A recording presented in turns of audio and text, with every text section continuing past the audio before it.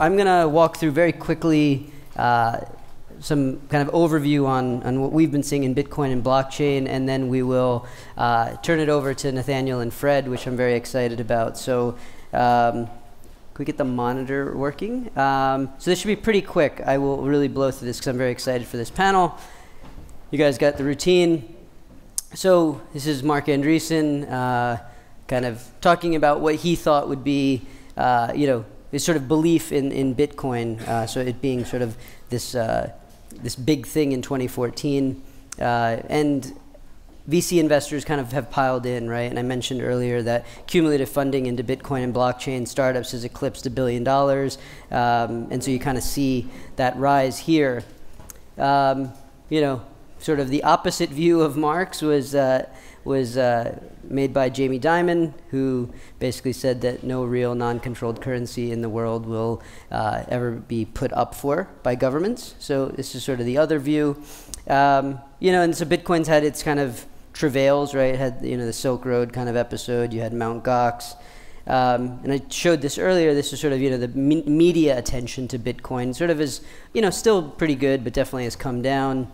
But the narrative is definitely what we've seen, even in the data, has shifted to blockchain. So people are more interested in sort of the technical innovation underlying Bitcoin. So, and we see that also in sort of the attention. So blockchain has sort of become increasingly popular over time.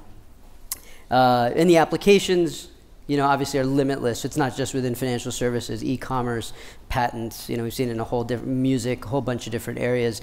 So blockchain as a protocol has a lot of applications.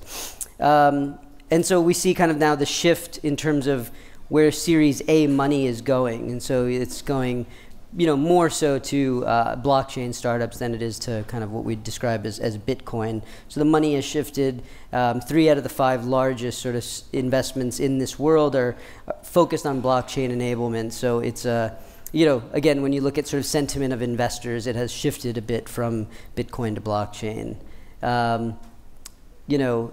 This is one of the reasons I think financial services players in particular are so excited about blockchain is that because of the amazing amounts of money that they spend on technology, and then the opportunity. So if I go back to this, payments, $1.7 trillion kind of opportunity for them, and depending on estimates, obviously they vary, but you see Goldman here has an estimate of it being a $6 billion a year savings, and Santander has $20 billion. So massive opportunities, and when you see that kind of stuff, the suits have shown up. So financial services firms have gotten very aggressive, especially in blockchain. When you look at the largest deals, they've been almost, all the largest deals have had corporate involvement. And so it's been pretty diverse. It's been payments companies, insurance, New York Stock Exchange, et cetera. So it's not any particular sort of sub-vertical within financial services, but across the board. And so you see kind of, these are the different partnerships that are being struck.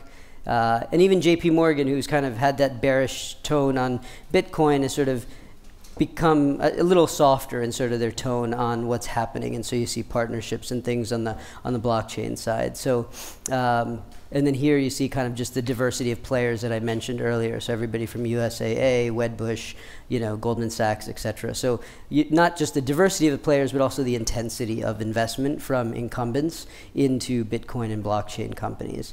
And this is kind of the corporate strategics again, just looking at sort of the web of investments into that space.